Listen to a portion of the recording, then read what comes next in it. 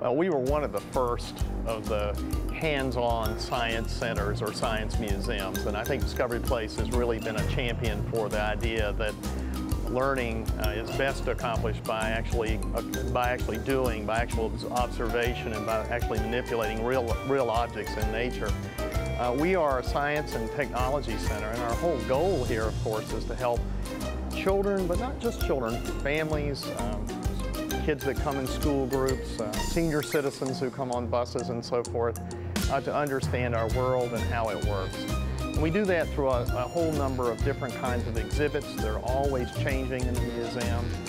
We try to look at current topics as well as just basic principles of science, and we do it in a number of ways. The exhibits, the films we have in our IMAX theater, the programs that we do, any number of ways to help people in a fun-filled kind of environment learn about the world and how it works.